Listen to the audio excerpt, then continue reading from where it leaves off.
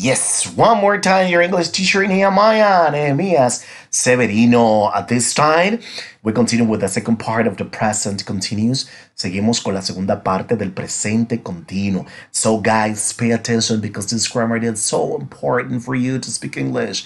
Preste mucha atención porque esta gramática es sumamente importante para ustedes desarrollar lo que es sus destrezas orales.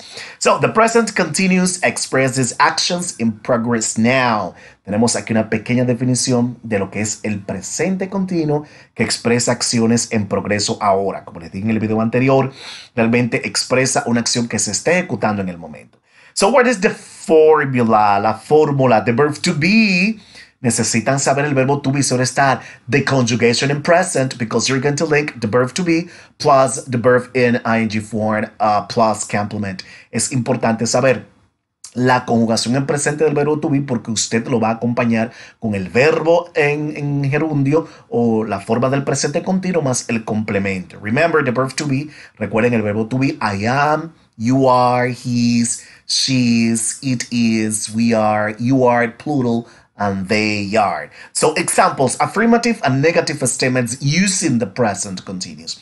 Aquí tenemos oraciones afirmativas y negativas usando el presente continuo. The first example, el primer ejemplo, I am working right now. Estoy trabajando ahora mismo. I am not working right now. Yo no estoy trabajando ahora mismo.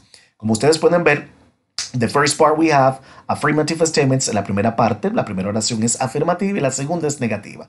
Always do not forget to place not after the conjugation of the verb to be.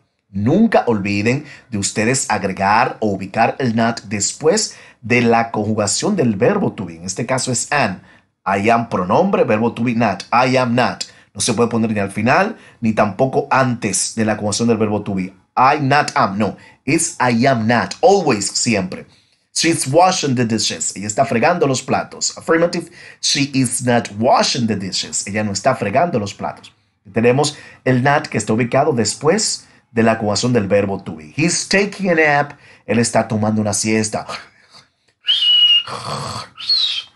I like that. Me gusta eso, tomar una siesta. So he's not taking a nap. Él no está tomando una siesta. You are doing exercises. Tú estás haciendo ejercicio. Ustedes ven como este tipo de verbos realmente vislumbran o nos dan a entender una acción que se está ejecutando en el momento. You are not doing exercises. Tú no estás haciendo ejercicios. We are studying. We are studying. Nosotros estamos estudiando. Affirmative. We are not studying. Nosotros no estamos estudiando. And the last one y la última, they are taking out the garbage. They are taking out the garbage. Ellos están botando la basura. Affirmative. Negative, they are not taking out the garbage. Ellos no están botando la basura. So, let's make these things happen. Vamos a hacer que estas cosas sucedan. And practice makes perfection. La práctica hace la perfección. Bye.